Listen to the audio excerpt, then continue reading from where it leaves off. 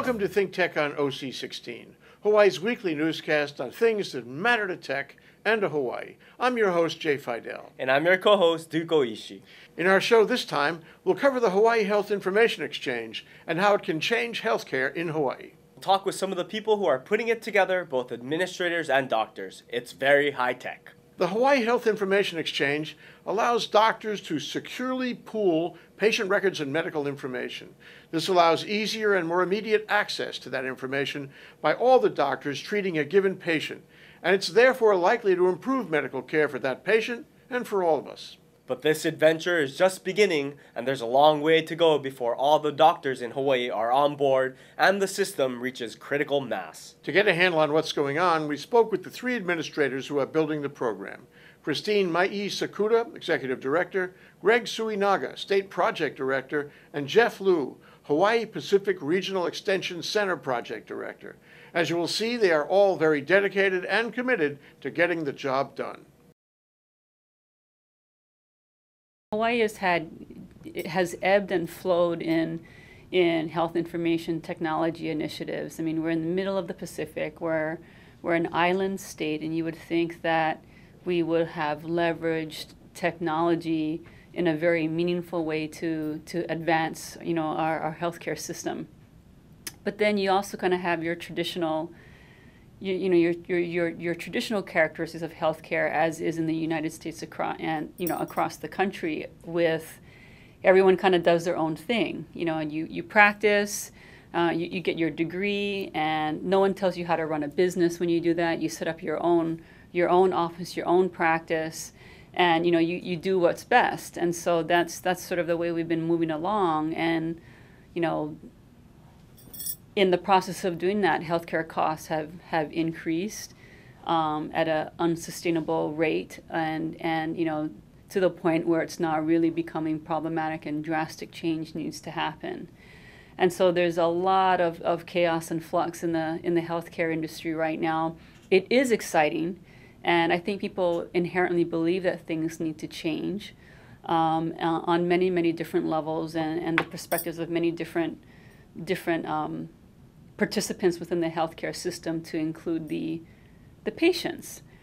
So patients traditionally are sort of led through the healthcare system, especially if someone who's a high utilizer and doesn't understand all of the healthcare jargon, and they entrust, the advice given by the provider. And when you get a group of them giving you different advice differently, you kind of really experience maybe the diversity within the healthcare system. But patients like the personalization of healthcare. So we're really in an interesting place where Hawaii is populated by small, independent mom and pop physicians. Some of them have electronic health records. Right now, I think we can still safely say most of those independent physicians don't have electronic health records, and yet these demands are being impressed upon them by the larger forces to electronicize their office, to be able to share information so informed decisions can be made. So I think that you do see now relationship building that exists between hospitals and the physicians out in the community that they associate closely with, and as a team, how can they really address the patient's care? And I think that more and more communities like that, or neighborhoods like that, or teams like that are really going to proliferate. And there's something to be said for the care coordination team that does need to exist to manage a patient's health care. And technology is very, very critical, related to that. In Hawaii, there are about 30 different electronic healthcare record systems that exist. And Hawaii, like most other states, has a concentrated amount of, the top 5 in Hawaii are more or less the same kind of top 5 in every other state. But still, everybody has their own electronic healthcare record system, and they need to communicate with each other for the benefit of the patient. I'm Greg Suenaga. I'm with the Hawaii Health Information Exchange. I'm the project director for the state HIE. I run the program for our federal grantee through a cooperative agreement. I've been with the Hawaii HIE for about 2.5 years, and prior to that I was with Tripler Army Medical Center, assisting them as a consultant, working on claims adjudication with Tripler Army Medical Center. Prior to that, I was with a company called Mai'i Associates, and we were implementing electronic health record systems in physician offices, and that was a spin-off of a tech transfer initiative with the Pacific Telehealth and Technology Hui. That is also a joint venture organization with Tripler Army Medical Center and the VA here in the Pacific. My degree is in film and television, and when I moved back to Hawaii, there wasn't a big industry for that here. So I was working with the Ohana Foundation, which converted a lot of DVDs to educational material.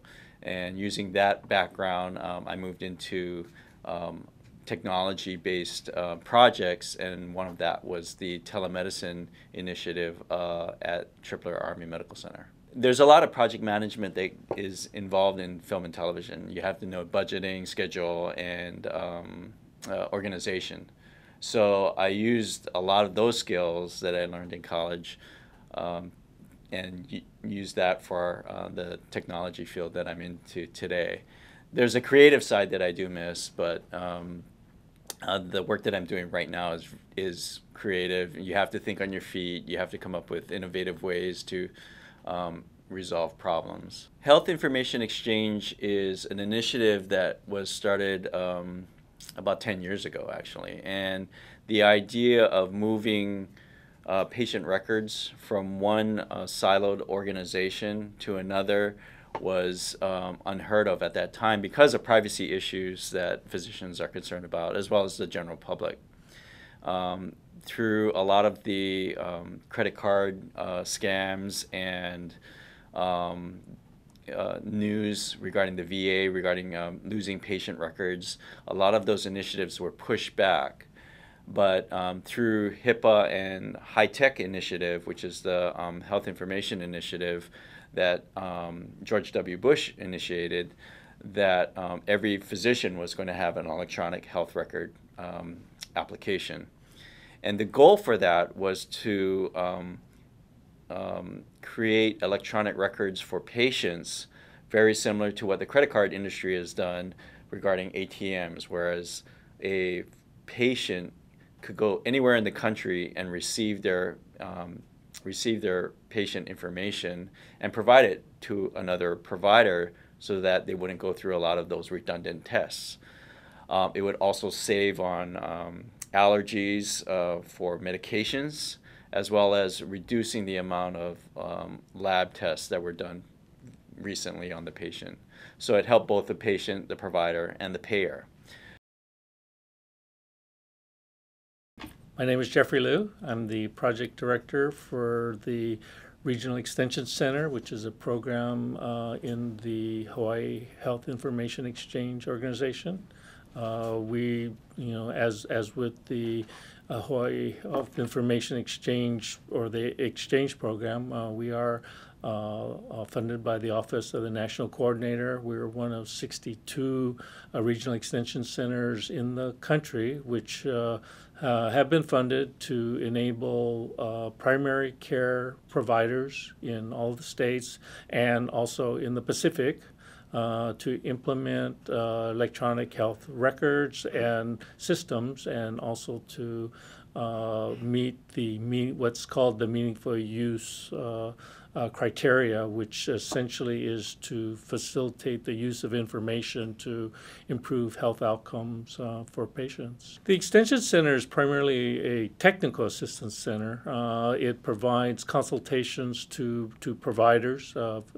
Again, the target among the range of different healthcare professionals out there in the community, the Office of National Coordinators emphasized the need to include what we call primary care providers, your internists, your family doctors primarily, to enable them to adopt electronic health information systems in their practices and to use them, again, the terminology is in a meaningful use way, so that in terms of collecting information, important information on the demographics, vital signs, being able to collect results from lab radiology to transmit information to other providers, that the primary care, which is in the model of future health care, is the major coordinator of care for families and individuals, that it provides them with that capability to do it using advanced platforms, electronic technologies. The parent organization of the Regional Extension Center is the Hawaii Health Information Exchange. So within the Hawaii Health Information Exchange, there are the two programs, the HIE, the Health Information Exchange, and the REC, the Regional Extension Center. So Hawaii was fortunate. There's different sort of allocations across the country, but Hawaii was fortunate to win grants for the Regional Extension Center, HIE, and both of those were won by our parent organization, the Hawaii Health Information Exchange. And we work collaboratively in terms of supporting each other's efforts. I think in terms of the Extension Center, because we are sort of frontline with our providers in terms of implementation of the electronic health systems, that we're able to really both facilitate the implementation of the technologies, but also to facilitate the connection into the information exchange, which is an important, I think, feature. Then we drove out to the Polimomi Medical Center and met with Dr. David Saito, an internist and member of the board of directors of the program, to see how he feels about how things are going and what the program can do for his patients and practice. I've been with the Hawaii Health Information Exchange for approximately 2 years now. I'm a member of the board, and there are a few physicians on the board. However, there's not too many independent physician representation, which are not associated with any of the big groups. And so they kind of use me as the microphone, I guess, so to speak, for the independent physicians. I've been participating on their governance, technical, I'm going to get started in the legal, legislative committees, so I'm fairly active with what they're doing. They just recently started, they're going to be going into 2 phases, and they started about a year ago in phase 1, which is their secure messaging, direct messaging program. And what that is doctors are communicating via secured email for referrals, transferring information, and that sort of thing. They're going to have a second phase, which is more of what I would call a full-blown HIE, where information is being exchanged between facilities, which I think will dramatically improve the care of how we care for people. I was interested in seeing how the sharing of information would work for physicians.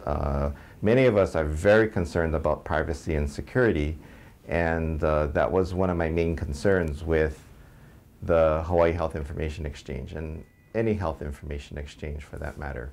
I got into it because I'm also a board member of Hawaii Independent Physician Association, which is a group of several hundred physicians. And they've been doing some work with the Health Information Exchange. And I guess because I was kind of techie, then there was a good synergy with that. The technology portion of it, I think, is important because we're developing it right now. And there's a lot of technical aspects of it that need to be worked out with anywhere from the big hospitals to the insurance companies to the labs to the independent physicians. And hopefully we can work as a liaison for all of that. I believe part of my position is to try and help physicians in adopting this technology, because I believe it's going to vastly change how we take care of people. in terms of exchanging health information, my personal opinion is that Hawaii is not that good at it, I hate to say. I'm hoping that things will get better. One of the problems is that the EHRs, I believe Hawaii is at least on average in terms of electronic medical record adoption. However, it's not an easy proposition for physicians to undertake because of the time involved. There's a lot of headaches with adopting electronic medical records. So there's going to be some amount of salesmanship I think we're going to have to do for that. Using computer and database technology to record, store, and access medical records and patient information is a great idea.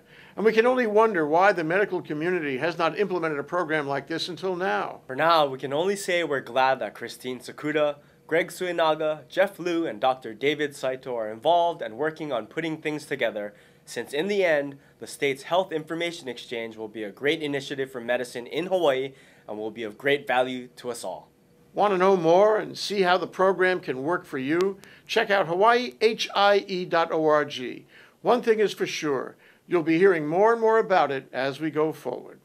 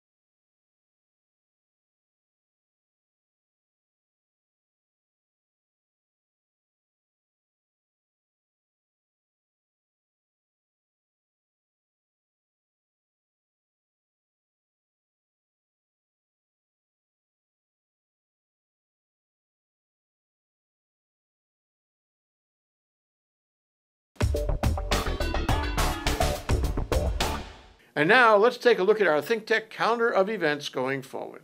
Check out ThinkTech's 4 to 5 p.m. Drive Time radio series on 760 a.m. for Energy on Wednesday, Asia in Review on Thursday, and ThinkTech Fridays on Friday. We also stream video and audio of all of our shows live on the internet. Visit thinktechhawaii.com for our live stream and YouTube links. Raise your awareness on ThinkTech Hawaii. On April 25th, the Hawaii Venture Capital Association and ThinkTech will present a luncheon panel program at the Plaza Club entitled Hawaii's Growing Financial Connections with Asia and How We Can Make Them Grow All the Faster. The program will feature opening remarks by Senator Kalani English, chair of the Senate Transportation and International Relations Committee, and will be moderated by financial manager Varian Allen.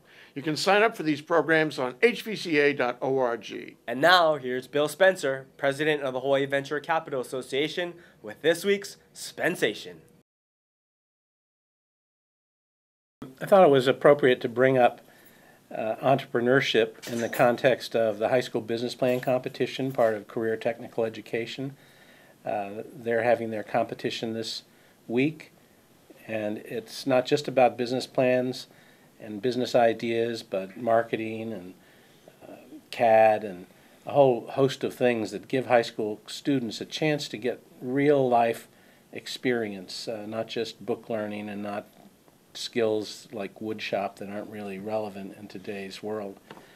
But on a broader note with regards to entrepreneurship, I think it's important to sort of remind folks that our education system in many ways is broken. The whole focus is preparing yourself to get a better job or get a job in the first place. Teaching those basic skills, which are of course important no matter what you do in life. But the focus is always, setting the bar higher, making sure you get good grades in high school so you can go on to college, and good grades in college so you can pursue a professional career if that's your intention. But what about entrepreneurship? I think entrepreneurship should be introduced into curriculums as early as elementary school. Kids need to know that they can create their own job. that they don't have to rely on some employer or some educational process to prepare them for a job. I mean, entrepreneurs not only make their own jobs, but they create things that create jobs. And I think that's what's missing in our educational system, and I'd like to see more of it. I think people like our co-host DJ, 10 years old, I mean, why shouldn't he be exposed to entrepreneurship when he's in elementary school and learn that you can build things, sell things, create things, and create your own job along the way? So that's something that's important to me. That's why I like to help entrepreneurs. That's why I think entrepreneurs are such an important part of our society and why we have to support them and nurture them. So that's my spensation for the week, Jay. Yeah, it's great, Bill, because, you know, it's public service what you do. And it's public service to build the schools. The schools cannot be the way they were when we were going to school. Because the world has changed. It's very complex now, and the country needs entrepreneurs. We aren't so much building a workforce as we're building an entrepreneur force. We're building the next generation of American business right here, and Hawaii business. Absolutely essential. And, it's the entrepreneur that creates the jobs, that creates the opportunities for the folks that aren't interested in entrepreneurship. So we've got to have it, and I think we've neglected to build that capacity. Even though some argue that entrepreneurs are born and not raised, or educated, that may be true, but at the same time, we need to expose our young people to the possibility. Absolutely, Bill. Thank you very much. You're welcome. And here's Panos Preveduros of the College of Engineering at UH Manoa with a ThinkTech traffic report where he examines Honolulu's traffic congestion one intersection at a time.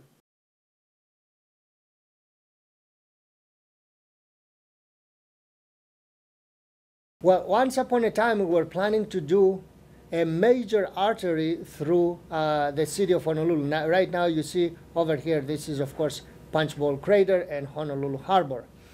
And the idea came of the major artery.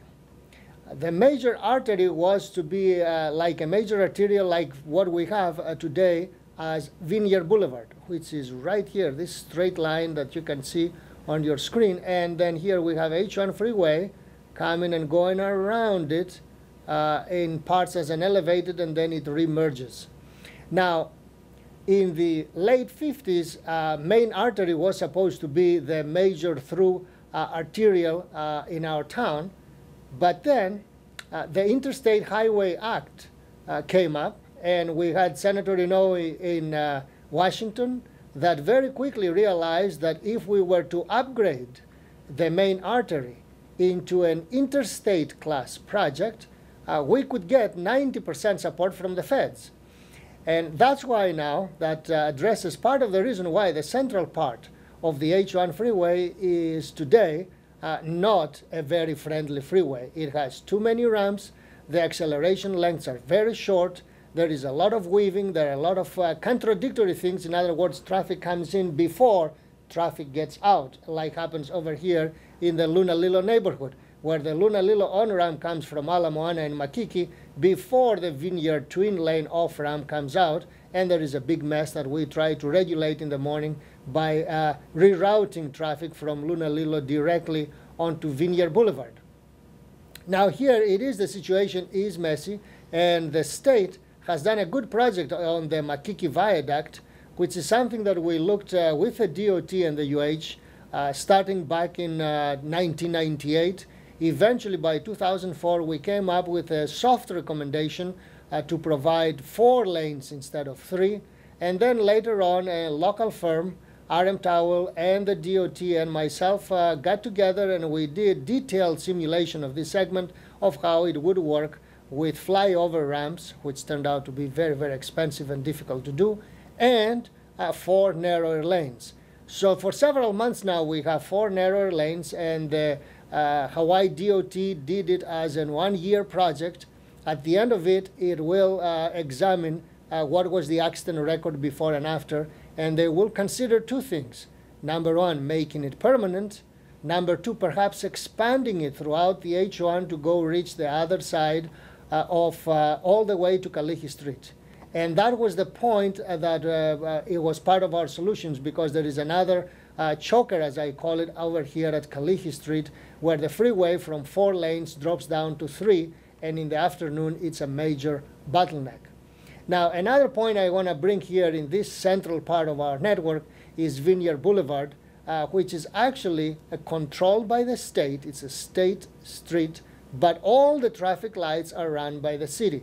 And there is a bit of disconnect there, and when you travel on Vineyard Boulevard, you can really see the disconnect, because you can hardly ever do 3 traffic lights at a time, although as a parallel major arterial, it should have a little better coordination. So this is a part that the city and the state really need to get together and devise a plan for a more uniform operation of the Vineyard Boulevard as an alternative to the freeway and as a facilitator in roughly the east-west direction. We'll be right back to wrap up this week's edition of ThinkTech, but first we want to thank our underwriters. Hawaiian Electric Company and its affiliates MECO on Maui and Helco on the Big Island are deeply committed to the communities they serve.